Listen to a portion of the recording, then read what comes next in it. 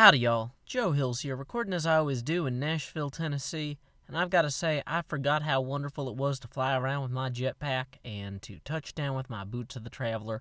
I am back on the Working Draft server. Unfortunately, I've been super busy with the baby and haven't had a lot of time to hang out here. And ooh, what is this? Looks like people have been busy while I was gone. This is smart. He used the glass and stone that cannot be broken by other people to keep people from tampering with whatever it is. Huh. Well, I'll have to ask Doc or... I think it's one of them energy transfer devices. Don't know exactly how it works. Here's my Steam thing. Apparently that's still there. What I'm looking for, though, is Mango's portal room. He said that one of these portals will take me to the end. Old portal room, Wolf's home, Mango's base, Brendan's place, the bar, Enchanting, the end. Okay. What I want to do is I want to go to the end and get a whole bunch of endstone because endstone is awesome. Now, what I'm going to do is I'm going to use a wand of equal trade, which is this purple one here. Set it to swap the cobblestone in my inventory for endstone. So here we go. Okay, good. To start off, I did not start in a room full of endermen, so that's always nice. Now, I figure what I'm going to want to do in order to avoid making a mess for everybody else is I'm going to want to go underneath the end with my jetpack, which is about half full. So, let's try to avoid looking at anybody. Get way up high. Look back down. Okay. So, the endermen seem pretty spread out over there. Should not look at them. And so we will just kind of come down here, still keeping an eye on our fuel. Oh, how close to the ground am I? I don't want to, like, accidentally, go off the edge and die, like, while I'm flying with my jetpack. But, okay.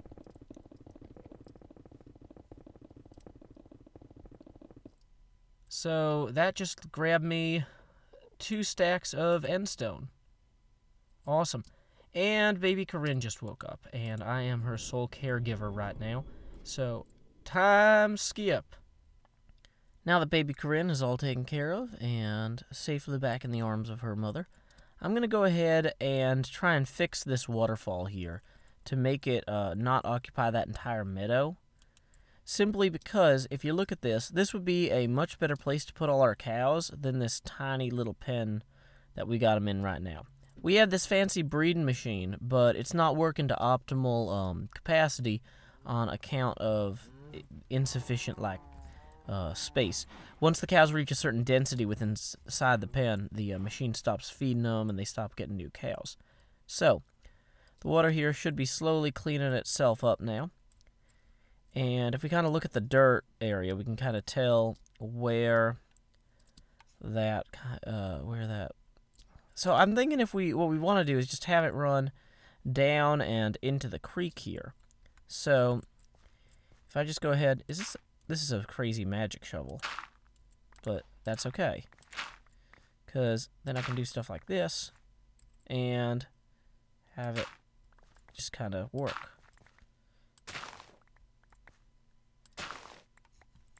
Okay, so now our creek kind of will flow into here. Now let's go ahead. Did not want to use the endstone for that. Let's go ahead and mine that. What we're going to want to do now is use our bucket to add water here and here and here, and kind of even out the bottom of this creek. Let's add some dirt as well. Now, I think technically I can use the shovel to fill in areas too, but... So what this will do... How does that work? Is it right-click? Boom! Okay, that just fills that right in. Okay, so now if I start adding water like here, for example, boom. Now we have the lake kind of comes in like that. And if I fly back up here... well, actually, let's go ahead... Whoa. let's re-enable hover mode. I have not flown around in this game for a little bit too long, it seems. We're gonna kind of want to make sure that the creek is contained within here as much as possible. So okay, there's our stone, and I will get a few tries at this. This is not something where it has to be done perfectly the first time, but it would obviously be better to have it done right, you know, when you have the choice of having it done right or wrong. Okay, so this is not, there's no snow here. Or there's snow here, but not over here. So that means that the creek's path is not going to cross where the snow was. Now, let's see, and that's where the water was. So let's fly back up there real quick, disabling our hover mode, and put the spring source back in. And give this a little look.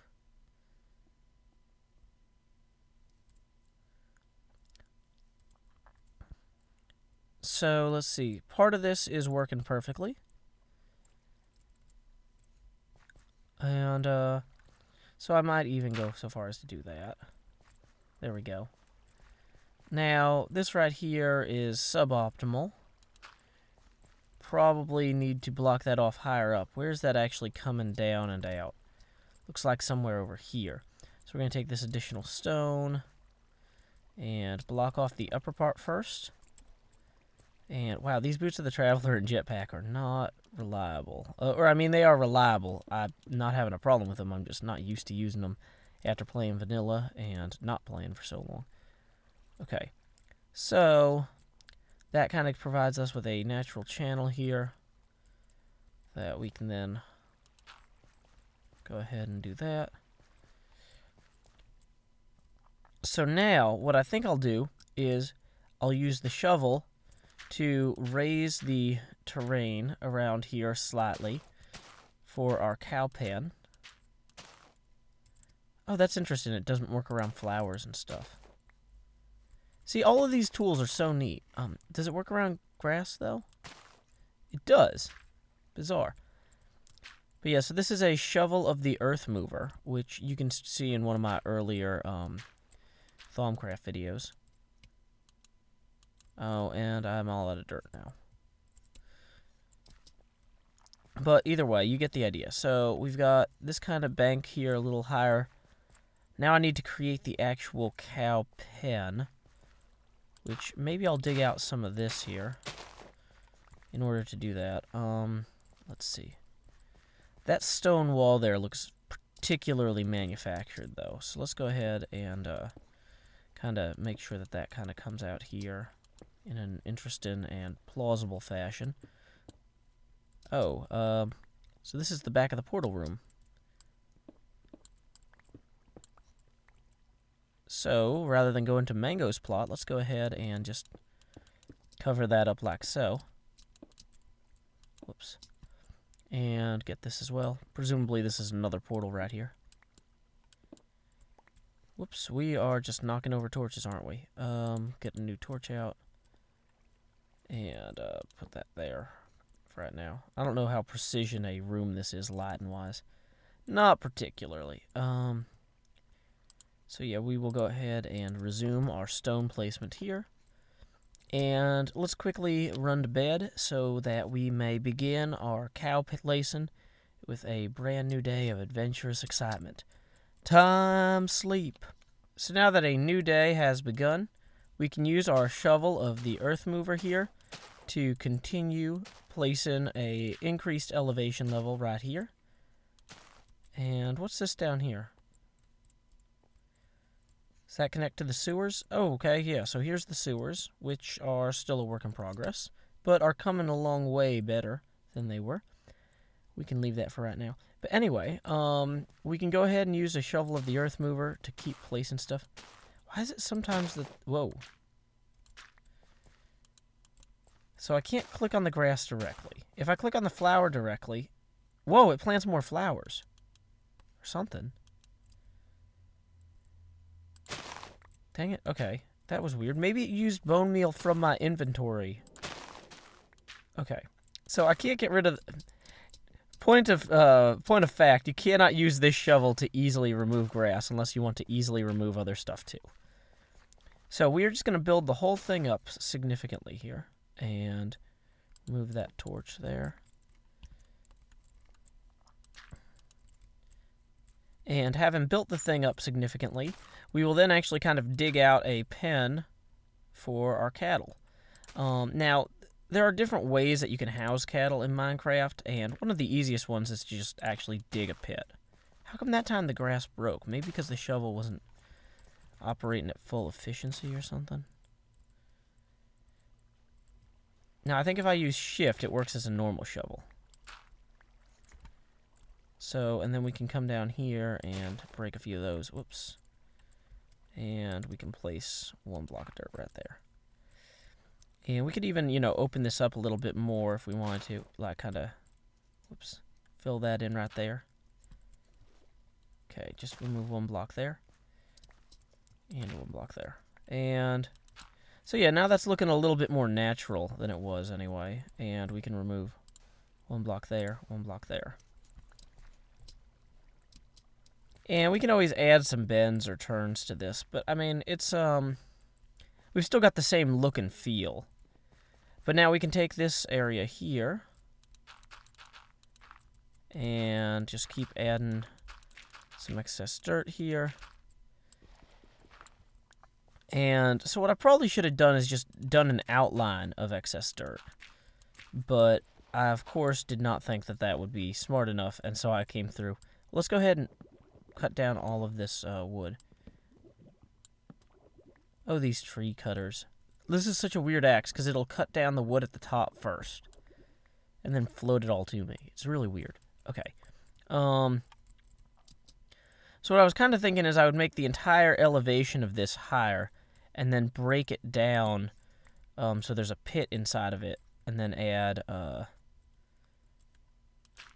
fences around it or something. And I'm starting to think now that that might have been a really silly idea. Why would I add all this dirt and then not take advantage of it?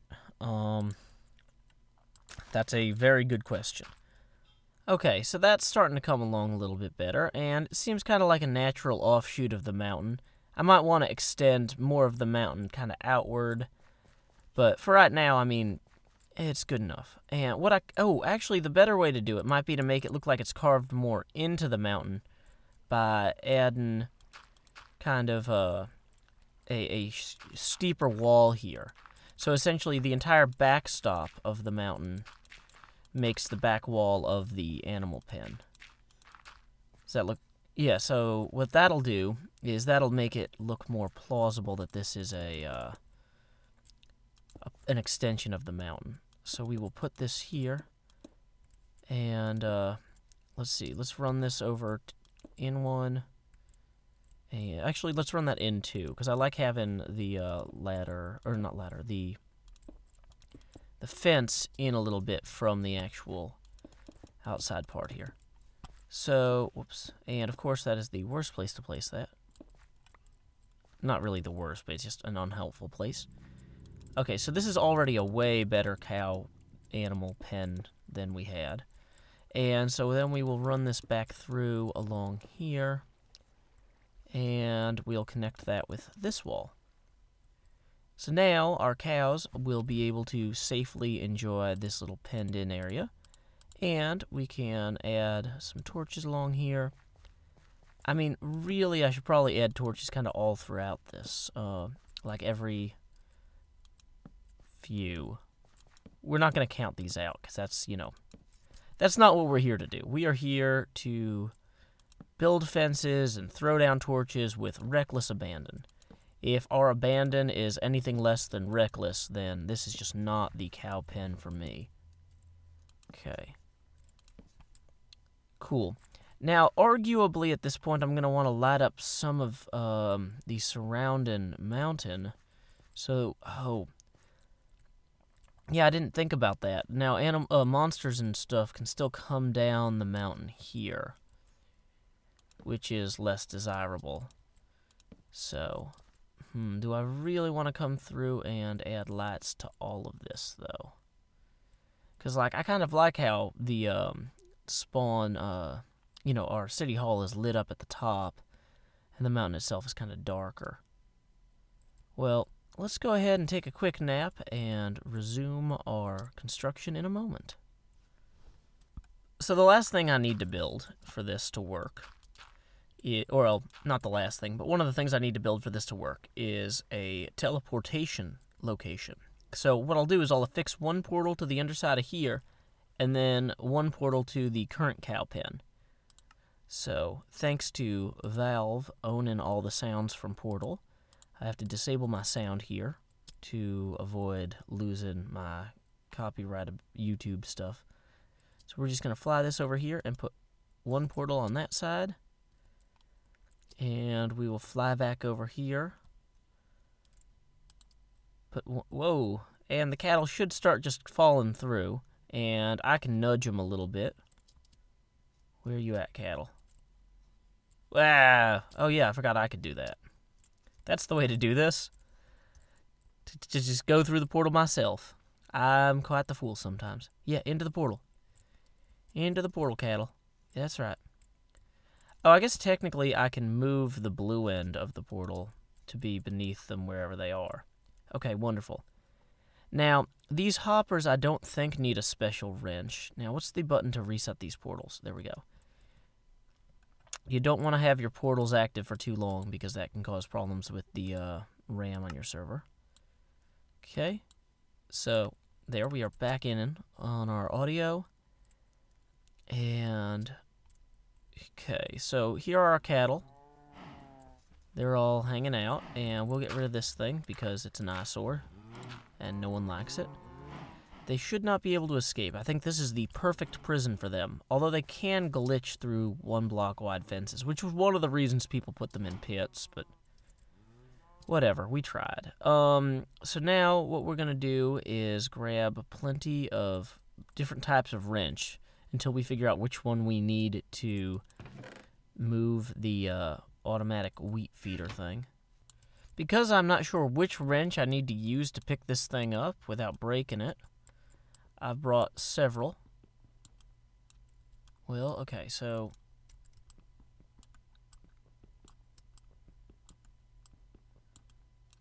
okay, maybe I just use a pick. Yay, that was easier than I was hoping. Wonderful. So now we just take our feed station and our hoppers, which will dispense bounteous crops into the waiting jaws and willing maws of these young cattle. So, see, normally you could only put 25 feed in there, and it'll start automatically picking cattle to assign the breeding readiness to. So let's go ahead and just add some hoppers here so we can have that kind of going around the clock. And hopefully this is a wide enough area that that'll keep going for a while. We can grab additional, what do you call this? There's a word for this stuff. It comes out of seeds, crops, wheat. We can grab additional wheat from our local seed library, which is, where, of course, they keep all the seeds. Okay, so now armed with additional wheat, I can go ahead and dump more of this into my feed station and hoppers here. And hopefully these cattle will continue reproducing. I don't think this thing needs redstone power or anything. Okay, yeah, they're starting to get the little hearts. Oh man, Cleo's blimp is definitely coming along too.